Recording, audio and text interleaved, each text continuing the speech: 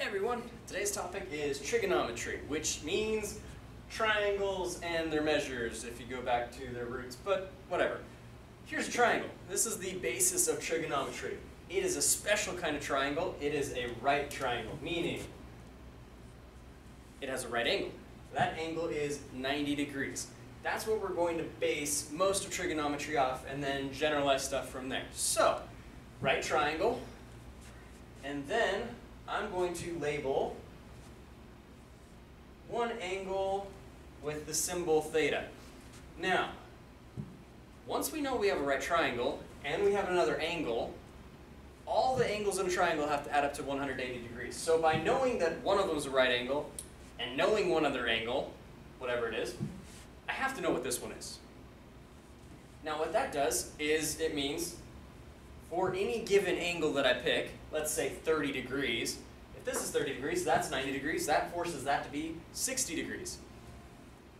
Any triangle with those angle measurements, no matter how big the triangle is on lengths, has similar ratios. All the angles have to match, so all the sides have to have similar ratios. Those ratios are what we're basing trig off of.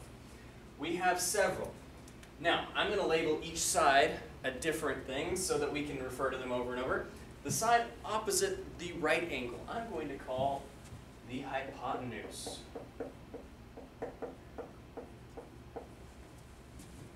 Or HYP for short. The side opposite this angle, whatever angle it happens to be, I'm going to call it the opposite side. Very original, I know.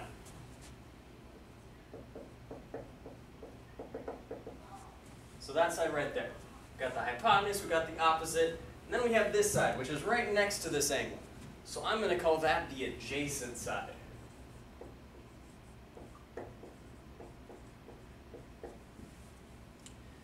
Now, we have a label for each one.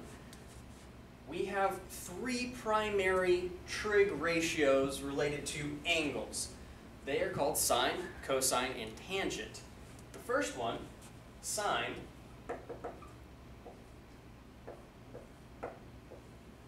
acts on this angle. And what it does is it relates this angle to the opposite side and the hypotenuse as a ratio. So sine of this angle theta is equal to the opposite over the hypotenuse.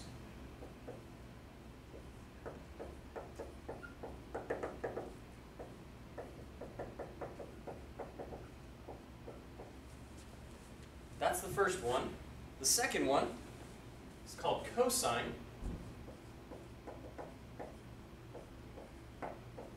It again acts on that same angle, but it doesn't relate the opposite and the hypotenuse. It relates the adjacent and the hypotenuse as a ratio. So cosine of theta is the adjacent over the hypotenuse.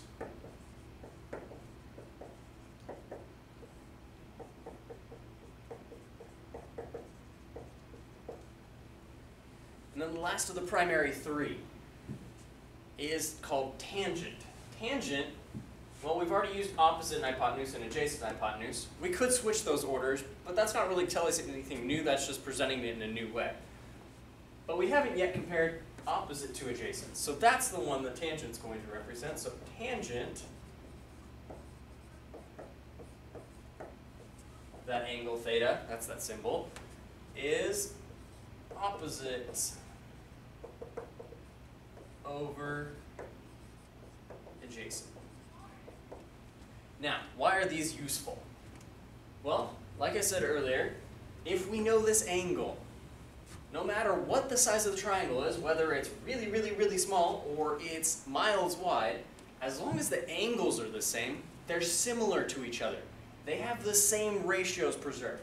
So, let's go with this being 30 degrees, like I mentioned earlier. I happen to know that when a right triangle has an angle of 30 degrees in it, the ratio of the opposite side to the hypotenuse is equal to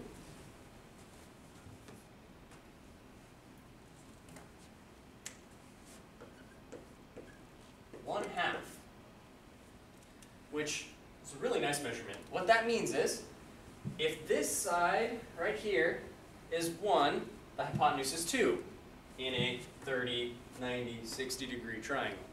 in a triangle where this side is 5, this side is 10. In a triangle where this is 20, this is 10. It always has that ratio, 1 to 2. For every 1 in the opposite, there are 2 in the hypotenuse, in length. Same thing if I don't know that angle, but I do know that it's a right triangle, and that one of the sides related to the other side has a ratio of 1/2, then this angle has to be 30 degrees. Now, all of these are saved in your calculator. There is no way to know all of these off the top of your head, because I could give you an angle of 30.11112.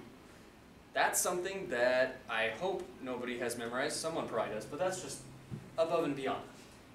For the rest of us, we toss sine of 30.11112 into our calculator and get a number. It's going to be close to 1/2. It's going to be close to 0.5, but not exactly.